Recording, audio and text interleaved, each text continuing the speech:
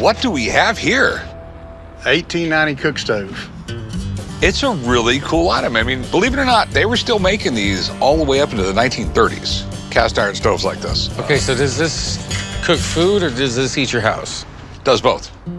Most people think that everyone had all this power. That was just in the big cities. Around 50% of the people in this country did not have power, and they still cooked with things like that.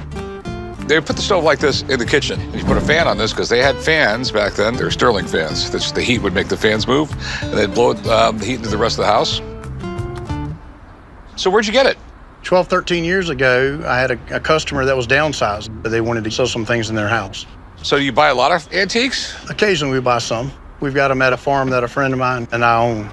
Mostly vintage tractors. We do tractor pulls out there, so that's kind of our hobby. What is a tractor pull? There's not really a way to describe it. You have to experience it, okay? So how much you want for this thing? I'd like to get $6,000 for it. How long have you had it? 12 or 13 years probably. They don't go for as much money nowadays. Younger people don't buy them. It was always older people that bought them, and they're going away. So the price has been coming down over the years. I mean, a small one like that, they go for like $3,000 cleaned up. I give you like $1,500 for it. I can't do that. But do you have reasonably priced tractors? Yes, sir. Can we swing by there one morning before the event starts? Absolutely. And you're coming with? Because you need to know what a tractor pull is. All right. You have to experience it. Come with me, man. I'll get your info. All right, thanks. I'm just saying, every American needs to know what a tractor pull is.